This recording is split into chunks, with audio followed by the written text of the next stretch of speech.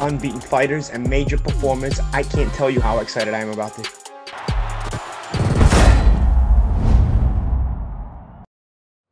James Helder, IFL TV, MTK Global. With me, I've got promoter Mick Hennessy. We're in Bolton today at the Macron Stadium for the announcement that Hughie Fury will take on British champion Sam Sexton live on Channel 5. Firstly, how are you, Mick?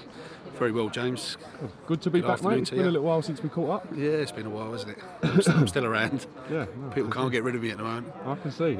Exciting, firstly, to see you back on terrestrial TV with a heavyweight clash. There hasn't been a British Lonsdale heavyweight clash on terrestrial TV for 7 years, I'm led to believe. So good to be back and linking back up with Channel 5 and stuff. Definitely great to be back with Channel 5. As you mentioned, terrestrial TV is very, very important for the game. Yeah. It really is. And as you said as well, the last British heavyweight title fight on there done record-breaking viewing figures, 3.2 million back then. Indeed. So we got an absolute brilliant British heavyweight title fight. It's a crossroads fight. We got someone who's, although he's 33, he's a veteran of the game. Great fighter. He's having an Indian summer at the moment. He's really in great form. And in Hughie Fury, we got someone who should be world champion. Now, you mentioned Hughie Fury should be world champion. The last time I caught up with you personally was after that disappointing night for Hughie against Joseph Parker, and in your opinion, not getting the decision he deserved. I spoke to Hughie, I spoke to Peter. How did you personally pick yourself up after that night, if you like, so to speak? It was mission impossible, really, because, you know, we felt like we'd well and truly been shafted. And, you know, to put everything we did into that world heavyweight title fight, to really go to the lengths we did to bring that fight to the UK under the circumstances, you know, it was a massive effort from all of us, from Hennessy Sports, from Peter, from Hughie. It was a real, you know, it was a real team effort, and we did everything in our power to get that fight in the UK, and all we wanted was a fair shout. We believed Hughie could win that fight, and he did win the fight, and you know, we felt like we got shafted from a few different angles, but you know, that's boxing. We've had to pick ourselves up, dust ourselves down, and you know, we won't be beaten with this. We'll get through somehow. Since the fight with Hughie Fury, we saw Joseph Parker lose his WBO title to Anthony Joshua.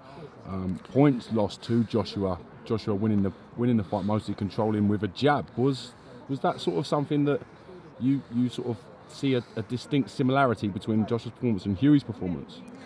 I thought it was very strange, yeah. I mean, he boxed Anthony, he won the fight with his jab. It wasn't an exciting fight. I think the referee, for me, was shocking. I think it might have been a different fight if Joseph Parker was allowed to fight on the inside. But, as you said, Anthony won it with a jab. I personally think Hughie landed better jabs than Anthony did throughout the fight. Much better jabs. So, you know, for us and for me, although Anthony was throwing shots and throwing right hands and stuff, he weren't connecting much. Whereas I think Hughie actually, although he got criticism for not throwing many right hands, I think he landed more clean right hands than Anthony did, and landed more uppercuts. So, you know, it's one of them. We're in a situation, you know, whatever he does, he's going to get criticised until we prove people wrong, and he becomes world champion. He does it in style. Now, taking that opportunity to face Joseph Parker for the WBO title, in doing that, he sort of missed out the British and European traditional routes. Yes. Do you think it's important now that he wins that British title and gets that experience at British European level before looking to regroup and re-challenge for world honours? I do. I think it's very important. He's shown that he's truly world class. I mean, you know, most people thought he won that fight and should have been WBO World Heavyweight Champion that night. So he's shown he's truly world class, and he'd only just turned 23. That's very, very young for a heavyweight. It's a baby in heavyweight terms. So he showed that. What we're doing here is, as you say, he skipped domestic level. Peter's been working on some great things with him, to, you know, more strings to his bow to make him a more complete fighter. So we brought him back down to domestic level, and he's gonna have a few fights, and he's gonna be able to practice things he's been working on. And, you know, don't get me wrong, Sam Sexton is a quality heavyweight. He's a dangerous heavyweight. He's a big heavyweight. and he wants this. I've known Sam a long time, and as I said earlier, he's having an Indian summer in his career, and you can see he's enjoying it. So he's a dangerous heavyweight.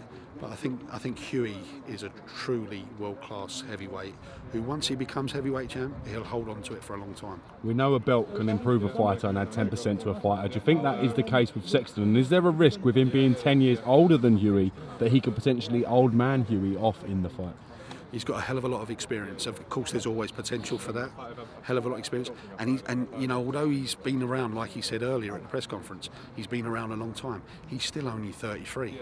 You know, most people in heavyweight terms consider that to be the prime of heavyweight boxing.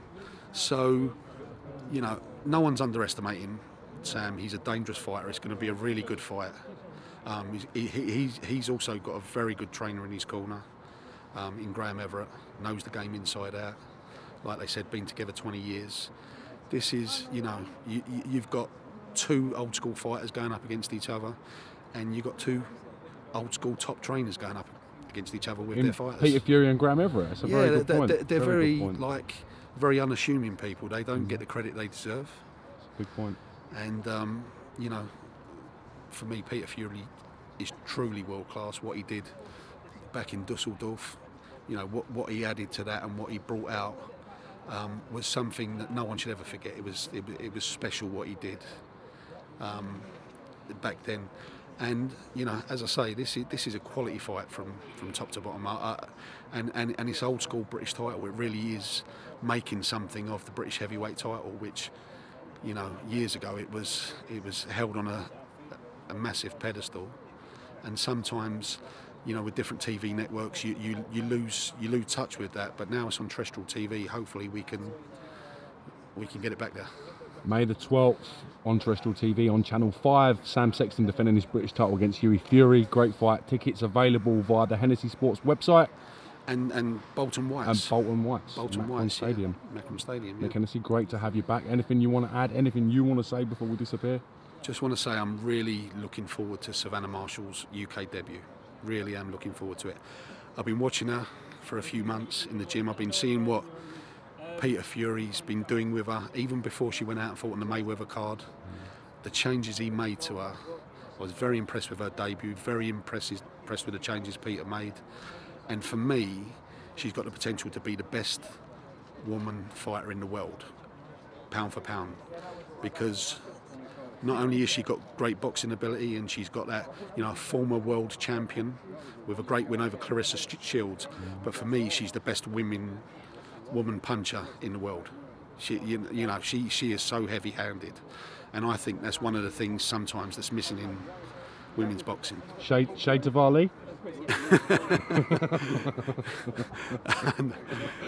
No, I'm not going to say shades of anyone, because that'll get me into deep water again. But yeah, big puncher, got great boxing ability. That win over Claressa Shields, no one else has beat her before. You know, that's a fight that's destined to happen in the future. I'd say, you know, really watch this girl. Claressa Shields is a scary prospect as well, isn't she? She is. To hold a win over her, as Savannah Marshall does, it shows the calibre and level she can box at and has boxed at. Shows the calibre and level, yeah. And the only way you do that with someone like Claressa Shields is if you're heavy-handed. And she is, since Peter's tweaked her as well, she's punching harder than ever. You know, when you watch her in the gym and you listen to her, they're like thuds, her shots. Real heavy-handed, but I'm excited to see her debut. Right, so Mick Hennessy, great to get you back on IFL TV. Thank you for giving me some of your time today, sir. And we look forward to catching you in the build-up for this British title clash. Thank you. Thanks, James. Cheers. 3 rounds, 3 minutes, 3 fights. Unbeaten fighters and major performers. I can't tell you how excited I am about this.